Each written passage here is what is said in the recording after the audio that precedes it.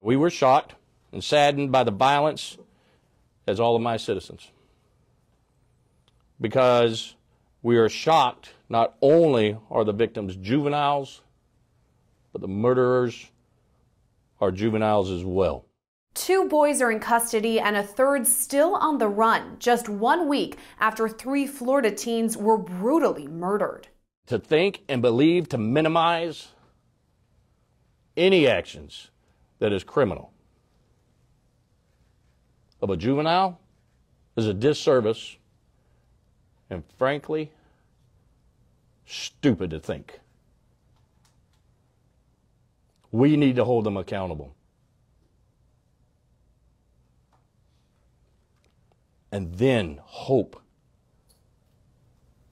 that we can change them. On March 30th, 16-year-old Layla Silvernail was found in a dumpster in Marion County, Florida. She had been shot in the head. Silvernail was taken to the hospital where she later died. The following day, the body of a 17-year-old boy was found lying on the side of the road, less than 1 mile from the dumpster. Right now, his name isn't being released publicly because of Marsy's Law. The day after his body was discovered, investigators recovered Silvernail's vehicle partially submerged in a pond. Inside the trunk, officials found the body of 16-year-old Camille Corliss. At a press conference this week, Marion County Sheriff Billy Woods said the victims were associated with what he called a hybrid or wannabe gang. Let's be frank. Anybody that associates with a gang at some point in their life, they've done something, whether they've been arrested or not, okay? So when I tell you they hybrid gangs, people in gangs, it's not a gang because it's all, unicorns and everything else. It's because they do illegal stuff. Simple as that.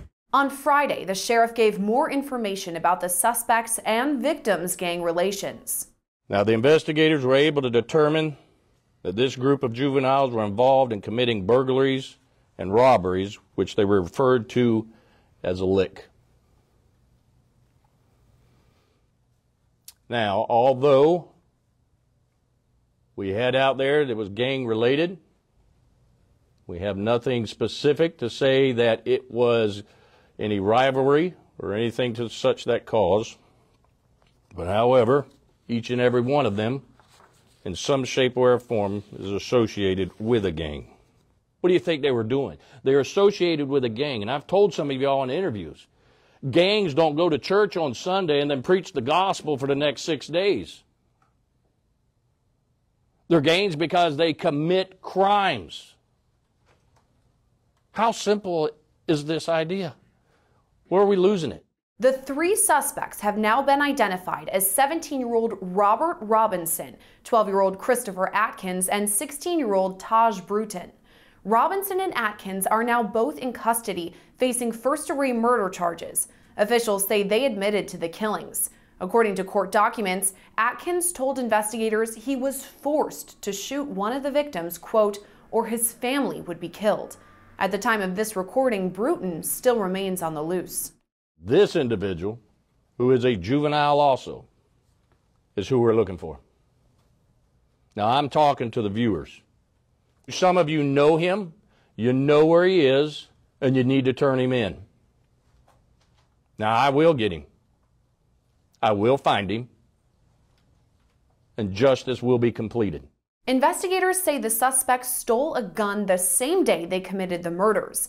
They also revealed burglary was a motive in the killings. A simple burglary, as some people will say, but I don't consider anything simple when it comes to a burglary.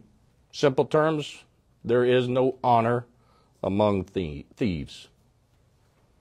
And at some point, these 3 individuals turned on our 3 victims and murdered them. 2 of them right there. They fled the scenes, but left a lot of evidence in their wake.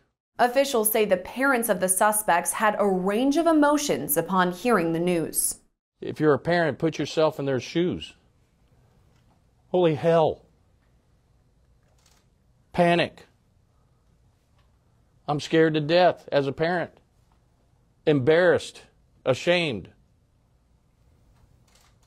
What do you think they're going to say? We do not hold our juveniles accountable.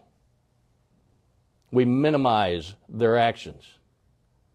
And let me tell you why I say this. Last night, I had to stare into the eyes of two mothers. It's not their fault. Because what I saw last night was two mothers who are willing to give their sons everything, do everything for them, and give them their own lives. But just like you and I, no matter how much we teach them, because I am a father, I am a father, and I cannot fathom what they were going through.